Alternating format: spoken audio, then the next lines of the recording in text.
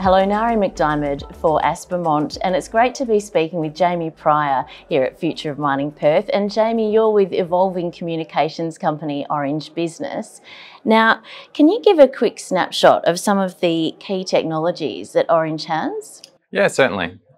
So we've really been helping the mining industry recently. Obviously, a lot of disruptive technology in the market.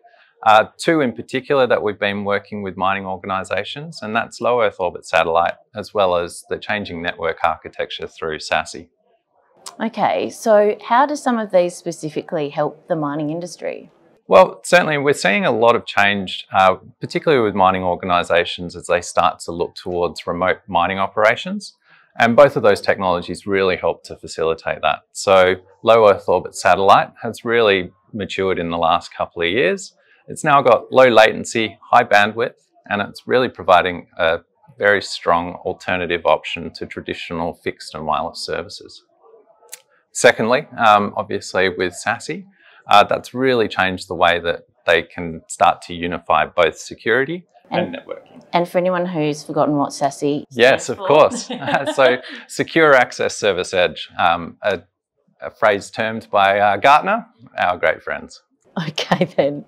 And so why would a miner look to partner with Orange Business to try to enhance their operations?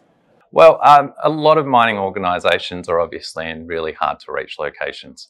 And with Orange Business's global scope and scale, they really take advantage of our ability to deliver a consistent service across the globe. So when you start to look at what we've got with our 3,000 certified cloud colleagues or 2,500 Orange Cyber Defence experts, it's a combination of that as well as results from the likes of Gartner, where for the 21st year they awarded us the leader in global network services. I think it's that combination of experts and recognition that mining organisations look to a partner like Orange Business. Well, speaking of getting some recognition, I must ask, what enticed you to attend Future of Mining here in Perth? Well, certainly, really looking to engage with the community to understand what's going on, what kind of pain points there are, and how we can ultimately evolve the way that we're working with our partners as well as with our customers to meet the ever-changing business needs that are around at the moment. Jamie, thanks so much for taking the time to speak today. No worries. Thank you very much.